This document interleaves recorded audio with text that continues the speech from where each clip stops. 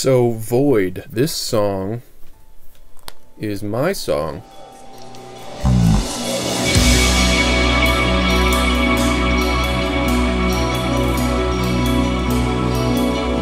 The fourth song on this album is called Void, and it literally didn't get finished until like 2 weeks before we sent the album out. No, that's a lie.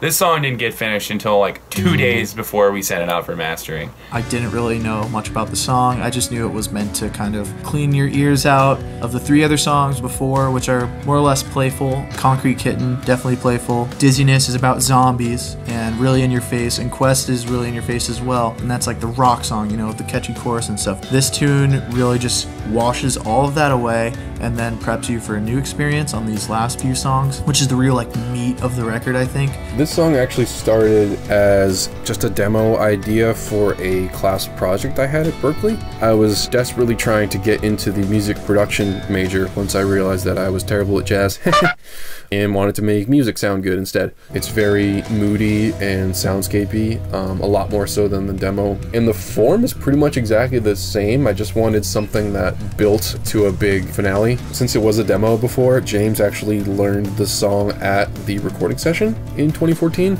Out of all the songs that I had prepared for this recording session, this was the one that I didn't have prepared that much, just because I didn't even know if we were going to use it. I wanted to focus on the other 8 songs and make sure they were super solid.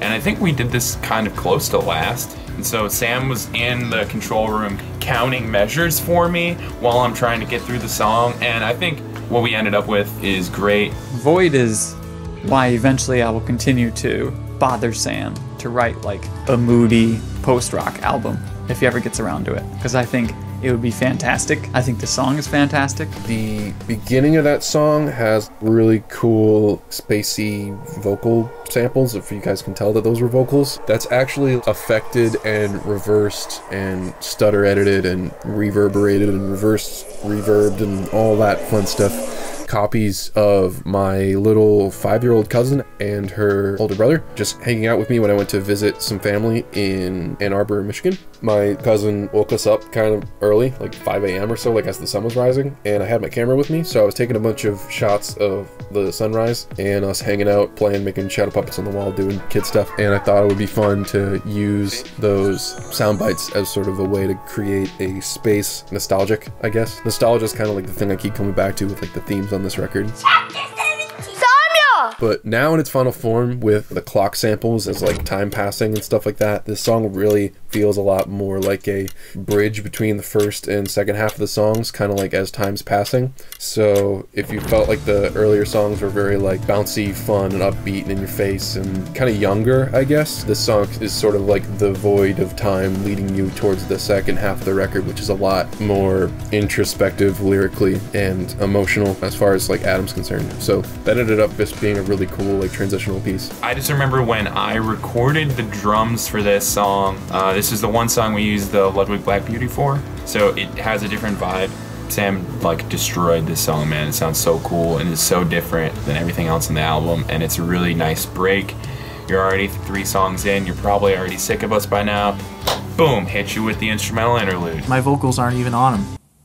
I'm pissed about it. To be honest, I'm pissed. I love this tune, and for me to not be able to sing on it just kind of feels disrespected. But whatever. I basically put most everything that you hear on this song in the last 2-3 weeks before the record was mastered.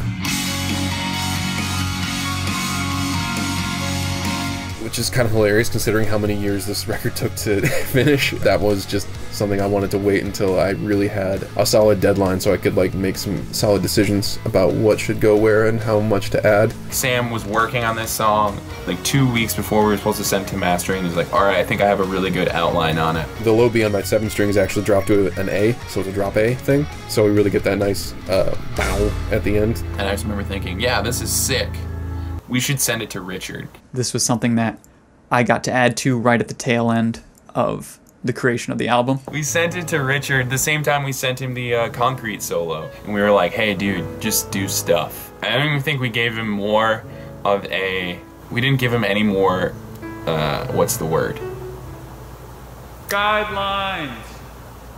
We didn't give him any more guidelines than just do stuff. And then, of course, he comes back like 2 days later, and he did a bunch of sweet stuff because he's got a piano in his house, so we can just track real piano, not MIDI piano, like whenever we want, which is great. And then he says, hey, by the way, I also kind of just like rambled on and wrote this end part. Don't feel bad if you don't use it, but I was into it, so I recorded it, and you know, if you guys want to use it, let's use it. Listen to it, and it's the whole end part of Void, where it's just piano.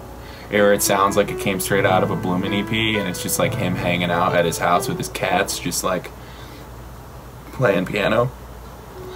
So we're all sitting there just like, yeah, this is going on the album. The whole outro, its germination, came out of just that last fluttery bell line as the guitars are fading away and the vibes hit that last.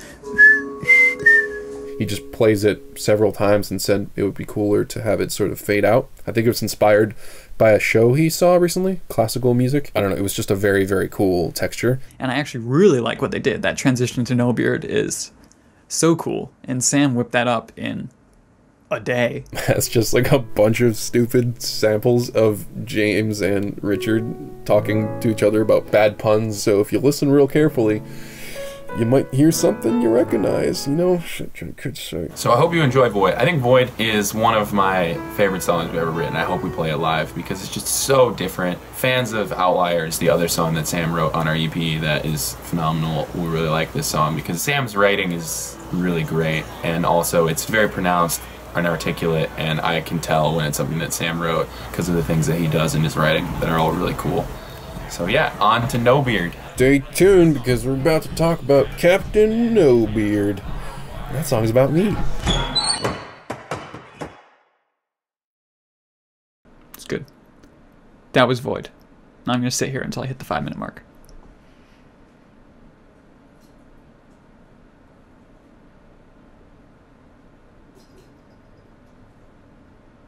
My sugar!